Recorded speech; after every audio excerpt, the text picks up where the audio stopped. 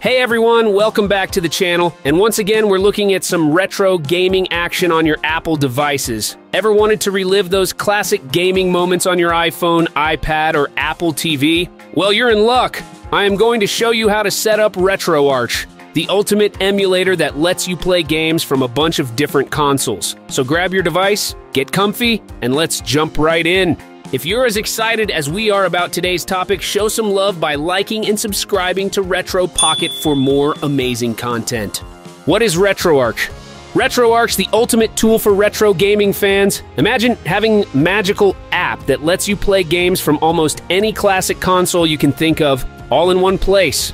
That's RetroArch for you. It's the Swiss Army knife of emulators, bringing together a massive collection of gaming systems into one neat package. Whether you're a fan of the NES, SNES, PlayStation, or even the Sega Genesis, RetroArch has got your back. Now, here's the cool part. RetroArch isn't actually an emulator itself. Instead, it's a front end that uses cores to emulate different consoles. Think of these cores as plugins that allow RetroArch to mimic the hardware of various gaming systems. This means you can easily switch between playing a Game Boy Advance game to a PlayStation Classic without needing separate emulators for each system. It's super convenient.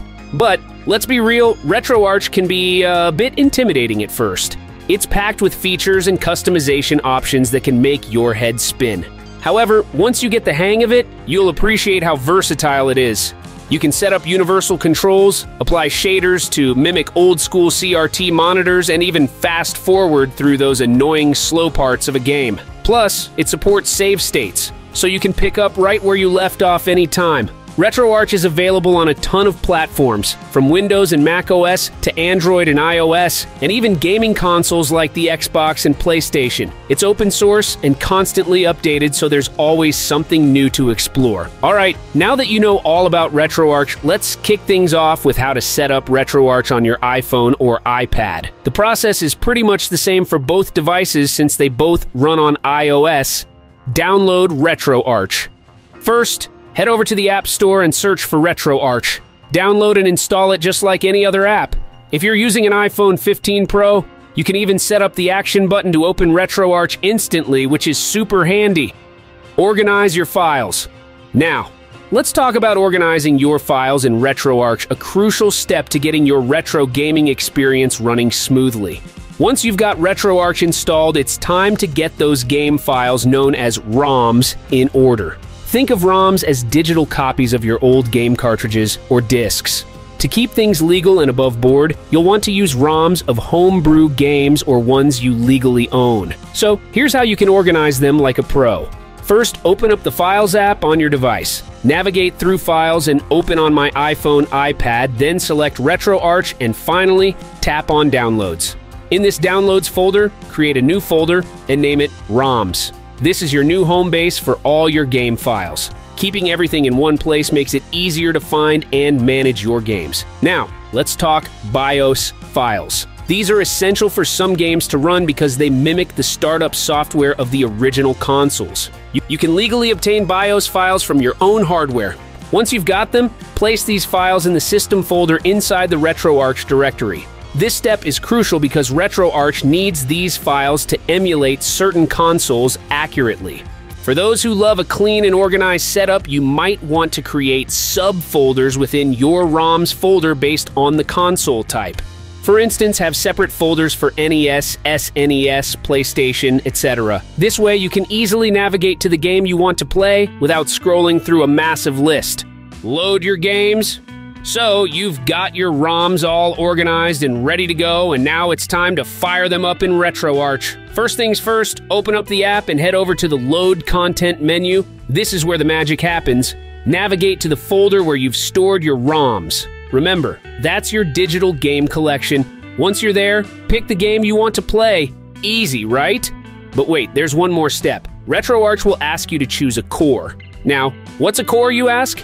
Think of it as the engine that runs your game, specific to the console your game was originally on.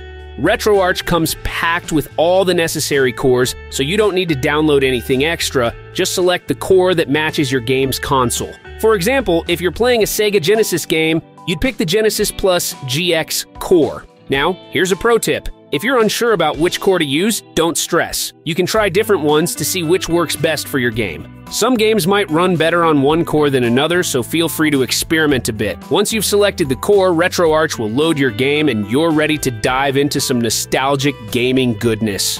RetroArch on Apple TV. Next up, let's get RetroArch running on your Apple TV. This setup is just as simple as on iOS devices. Download RetroArch. Using your Apple TV remote, navigate to the App Store and search for RetroArch. Download and install it. Sync with your iOS device. If you're looking to play games on your Apple TV using files from your iOS device, here's how you can do it, even if you're new to this tech stuff. First, it's important to make sure that both your Apple TV and your iOS device, like your iPhone or iPad, are connected to the same Wi-Fi network. This is crucial because it allows the two devices to communicate with each other. Once you've confirmed they're on the same network, grab your iOS device and open a web browser. In the address bar, type in TV local link. This is a special address that lets you access your Apple TV's local network features from your iOS device. It's like a bridge between your device and the Apple TV.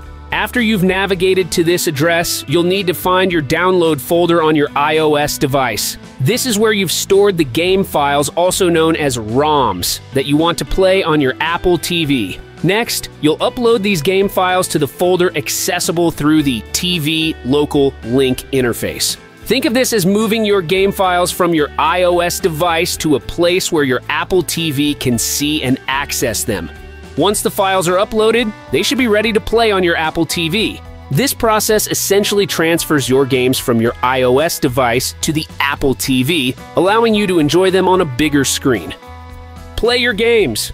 Once RetroArch is set up, grab your controller because you're going to need it. The Apple TV remote just won't cut it for gaming. Now, launch RetroArch on your Apple TV. You'll be greeted with a main menu that has all the options you need. Navigate to the Load Content menu. This is where you'll find all your stored game files, or ROMs. These should be in the Downloads folder that you set up earlier when you transferred your game files from your iOS device. Once you're in the Downloads folder, you'll see a list of your games. Pick the one you want to play. But hold on, there's one more step before you can dive into the action. Choosing a core. Just select the core that matches your game's console and your game should start up and you're ready to play. If you find that the game isn't running smoothly, you can try switching to a different core, as some games perform better with specific ones. Customizing RetroArch.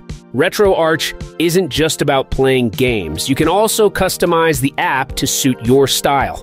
Customize the user interface. Up next is customizing RetroArch to make it truly yours.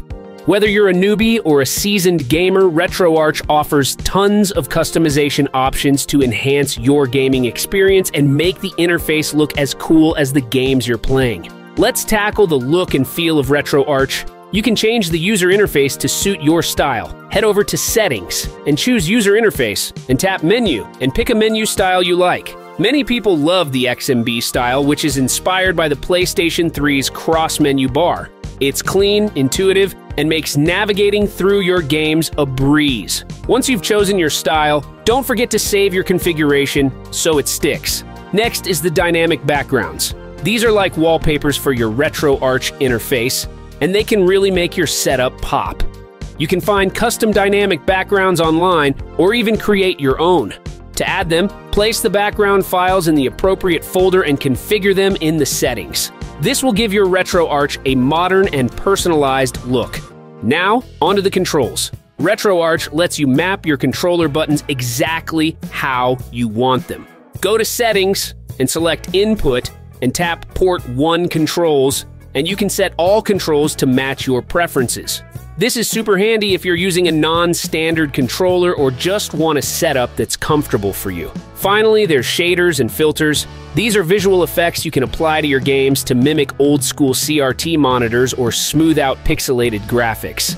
Head to the Shaders menu and experiment with different options to find the look you love. Customizing RetroArch is all about making it your own, so take your time exploring these features. Once you're set up, you'll have an awesome, personalized retro gaming hub. And there you have it. You've now got RetroArch set up on your iPhone, iPad, and Apple TV, ready to relive those classic gaming moments. Remember, RetroArch is a powerful tool, and while it might seem a bit complex at first, it's a fantastic way to dive deep into the world of emulation. If you found this video helpful, don't forget to smash that like button, subscribe for more awesome content, and hit the bell icon so you never miss an update. Let me know in the comments what games you're excited to play on RetroArch. Until next time, happy gaming!